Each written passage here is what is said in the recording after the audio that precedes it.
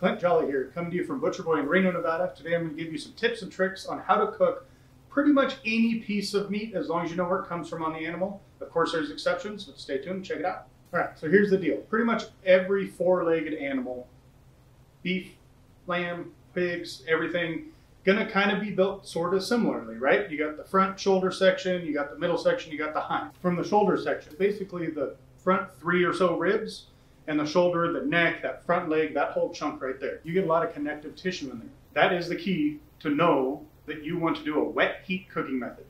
Braising, stewing, those kind of methods are gonna break down that connective tissue and get you a nice tender cut. The beauty of it is there's also lots of marbling in that section, all that fat. That fat is flavored.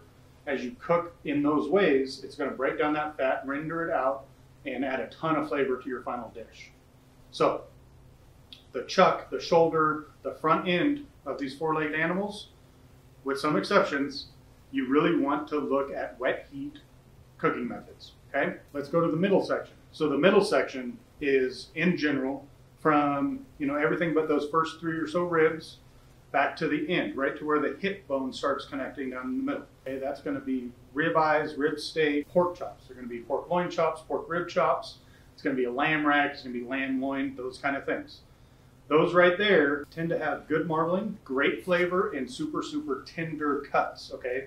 You're going to want to go higher heat, slower cooking, go like, medium rare, medium, however you prefer those kind of things out of those animals. Those middle meats tend to be a little bit more expensive just because of the quality, right? But also think about this, when you look at this pig, we're only talking a section, which is the skinniest part of it, right? Same is gonna go on a beef and a lamb. Pound for pound, there's not as much as the front or the hind legs, shoulder area. That leaves us with this hind section. On a hog, we call it the ham. On a beef, it's called the round, etc. Lamb leg, all those. Those guys, they're going to be a little bit tougher muscles, a little bit of connective tissue in there, not as much marbling. So that means, for the most part on those, we want to go with a low and slow dry heat cooking method. So think about that. If you're doing a lamb leg, you want to roast it slow in the oven, right? If you're doing a top round roast, like a roast beef, roast it slow in the oven. If you're doing a ham, it's smoked nice and slow. Make it tender, build up that flavor. And generally, you want to season those pretty well. You want to marinate them, possibly cure them if it's hams, etc. So, quick tips on how to cook just about any cut of meat. You got to know where they come from.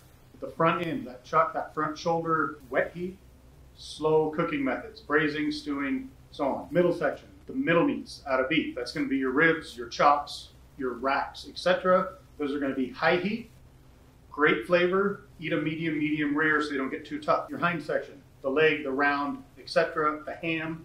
You want to go low and slow, dry heat cooking, roasting, grilling, low and slow, etc. Hopefully that helps you find some new fun cuts in the butcher shop.